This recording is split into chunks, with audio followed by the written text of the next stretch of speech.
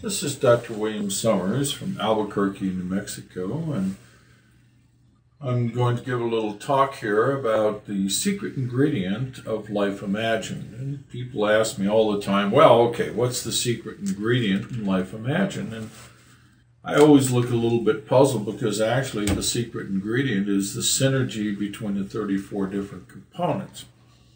But to take the question seriously, one of the secret ingredients is our fat. And most people don't understand fat, so I thought we'd talk about fat today. And fat really seems to be in outer space for most people, hence the slide.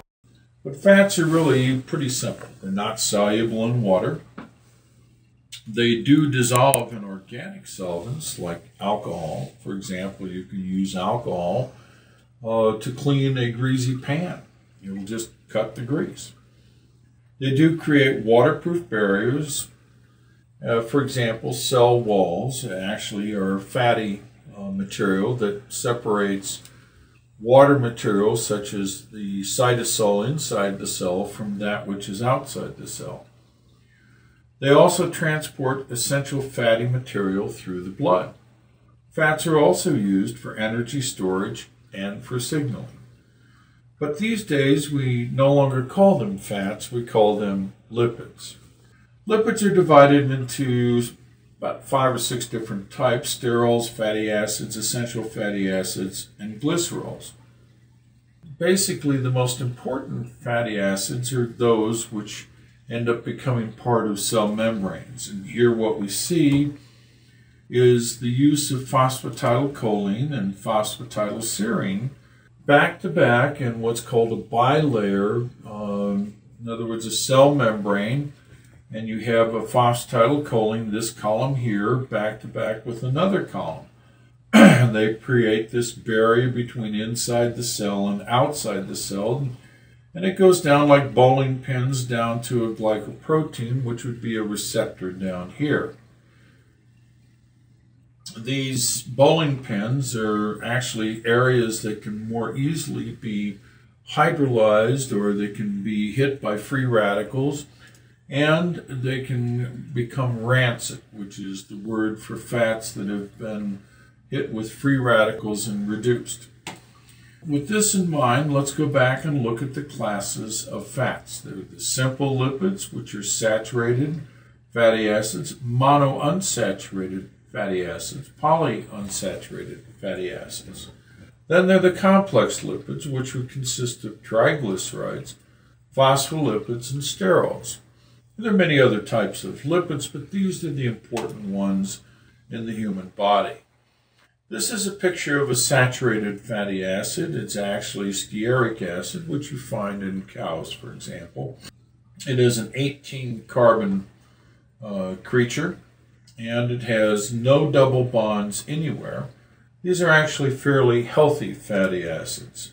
Common saturated fatty acids you see here include the 2-carbon acetic acid or 4-carbon butyric acid and the 6-carbon fatty acid, all of which can be found in butter, which today is considered a very healthy product. Also, there are the medium-chain fatty acids, saturated fatty acids, that are easily absorbed by the body, including coconut oil, which is a 12 and 14-carbon fatty acid, and the more complex ones, such as the 20-carbon fatty acid, are found in peanuts. The second class of simple fatty acids are the monounsaturated fatty acids, where there's a single double bond. That is to say, 2 hydrogens are missing. They were, in a reaction, removed and became a molecule of water. This is oleic acid, which is seen in olive oil, again considered fairly healthy. And then there are the polyunsaturated fatty acids, and these are the bad players that you see in vegetable oils, such as the one shown here, or the artificial vegetable oils, such as the ones found in Crisco. They're usually, with polyunsaturated, more solid than liquid. The more saturated a fatty acid is, actually, the more likely it is liquid. This polyunsaturated fatty acid is actually in a group of polyunsaturated fatty acids. These are common monounsaturated and polyunsaturated fatty acids. You'll see that so-called healthy olive oil is an 18-chain fatty acid. And if you look at the signature here, it has only one double bond at position 9. Okay. The polyunsaturated fatty acids that are considered highly safe are the so-called fish oils, the EPA and the DHA, and these are 20 and 22 carbons long, which makes them fairly complex creatures. Furthermore, they're truly polyunsaturated. The EPA has actually got 5 double bonds beginning at the 3 omega position, and the DHA has 6 double bonds beginning again at the 3 position. These very long and complex oils are actually absorbed in the distal bowel, and we'll get to that in a minute. But the complex types of fatty acids consist of, again, the triglycerides, the phospholipids, and the sterols. The triglycerides start with a glycerol backbone that is 3 carbons long. We see here it's like the letter E, and the top arm of this particular triglyceride is fully saturated. The middle arm is monounsaturated, that is 1 double bond, and the bottom has 2 double bonds, so it's a polyunsaturated fatty acid. Again, what one wants to say about glycerols, they are the fat that are found in meat. And what's interesting is when they're absorbed, oftentimes they're passively absorbed the way they are and then just sent for storage in your fat cells. So if all you ate was pork and I biopsied your fat cells, I would find this molecule in your fat cells. So you truly are what you eat. If all you ate was fish, the glycerols that are in fish oil would show up in your fat. And by the same token, if all you ate was beef, it would be that particular fat would be directly absorbed to your fat cells. The phospholipids are treated very differently. Largely, again, it's like the letter E, but the bottom leg of the letter E has a phosphoric acid connected to choline. Choline is a unique form of fatty acid that combines with a cofactor called CoA. You become acetyl-CoA, which is a neurotransmitter, which is imperative for memory. Without acetyl-CoA, you cannot have memory. The upper arm of the phospholipids is usually fully saturated. The middle arm of the E is usually highly unsaturated. Now, these complex phospholipids are treated very differently by the body. Instead of being passively absorbed, they are actively absorbed. And the reason for that is again, looking at this cell membrane, this is a dead setup to go rancid. This is a dead setup, these columns, to be hit by free radicals and begin to break down. And when they break down, it's like bowling pins. This one breaks down, which causes this one to break down, which causes this one to break down. And you have to have readily available phospholipids to repair it, as well as other antioxidant mechanisms. Otherwise, our brain would go rancid. The final form of complex fats in the body are the so-called sterols. And the sterols are based on the molecule cholesterol. As a matter of fact, cholesterol is the raw material from which the body uses to make vitamin D.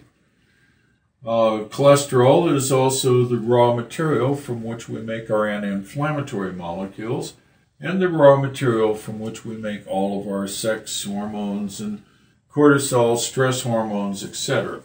But this goes beyond that.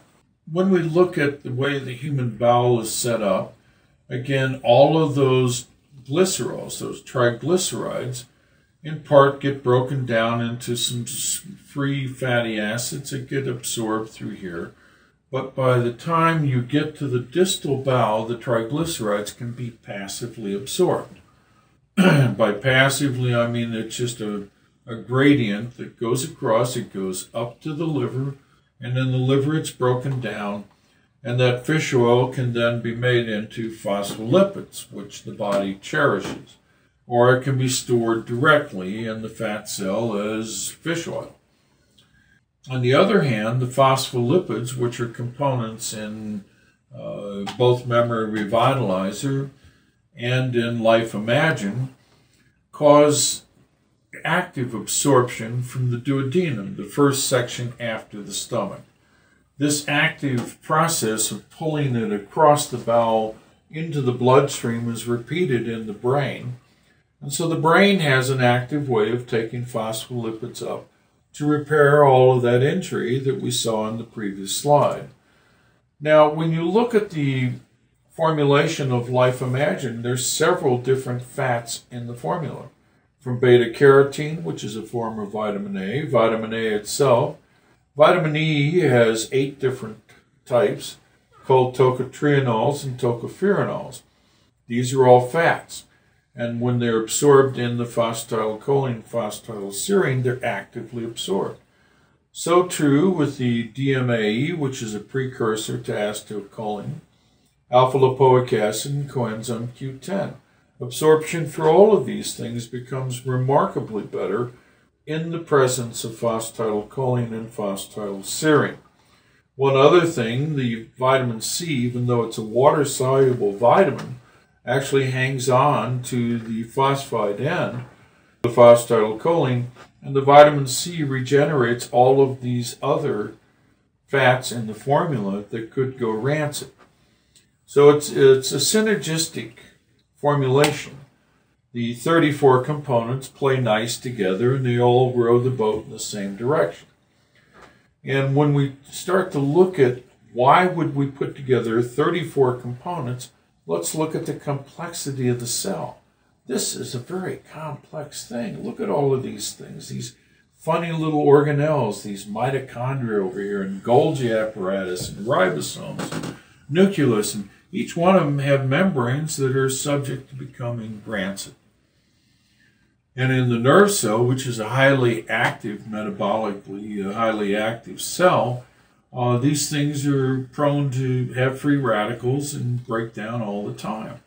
So the 34 components are going to work in different areas, and the next time we'll go into some of the other 34 components that might work, let's say, inside the mitochondria or around the mitochondria, like vitamin E, or like CoQ10, for example, which causes mitochondrial relief. So that's for the next time, but let's take one final look at the cell membrane. What we see is we have the phosphatidylcholine or phosphserine or phosphatidylinosol. That adds to how liquid the cell membrane is, and if you recall, if you were to take a fresh brain and put it in your hand, it would have the consistency of yogurt. It's very plastic, very runny, if you will. If you added more cholesterol, then the cell walls become more rigid. And for example, liver cells have much more cholesterol. And so if you hold the liver up, it is much less runny. It's a more solid organ. But for the brain to be highly effective and efficient, it needs to be more fluid, and hence it needs more phosphatidylcholine and phosphatidylserine than other cells in the body. And that's why Life Imagine is targeted to the brain. Because if your brain is healthy, guess what? You can begin to formulate the life you imagine and move in the direction of that life you imagine and obtain the life you imagine. Thank you for joining me today in our first explanation of this formulation.